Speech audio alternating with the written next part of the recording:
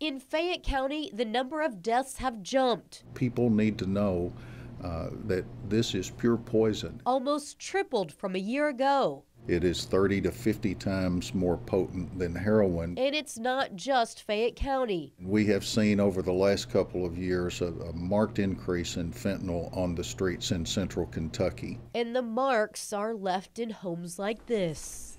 These were just some pictures that my niece brought over.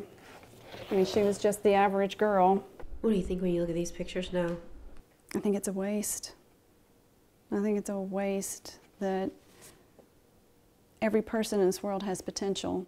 And this is Summer and Katie and Jolene at Katie's birthday party in May. Her youngest sister, Jolene Bowman, overdosed on July 1st. It's like a dream.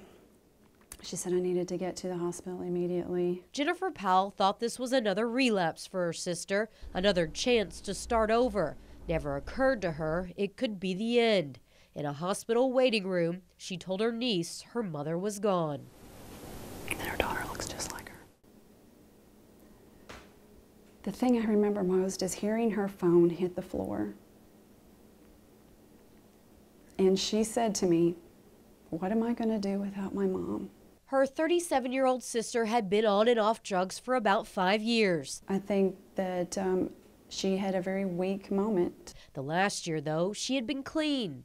This picture was actually taken the first month of her sobriety.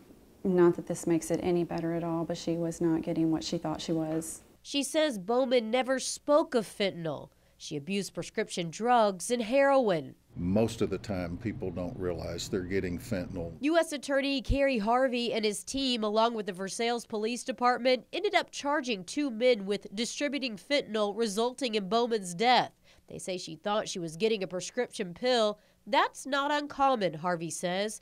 Fentanyl is cheaper, and dealers use it in place of other drugs. Very few people actually seek fentanyl because it is so dangerous. Bowman was one case of the 2 fentanyl overdoses Woodford County has seen this year. One example in a growing deadly trend. So far this year in Fayette County, fentanyl-related overdose deaths have climbed higher than heroin at 53. There have been 45 heroin deaths. Last year, the number of fentanyl deaths was drastically lower at 19. But numbers hold little value and make little difference when one of them is yours. Literally in a minute, gone. She's been gone for 5 months now. Time only stops in these pictures. And I know that she in no way intended to die. And if we can't get in front of this, that is a tragic trend that is going to continue.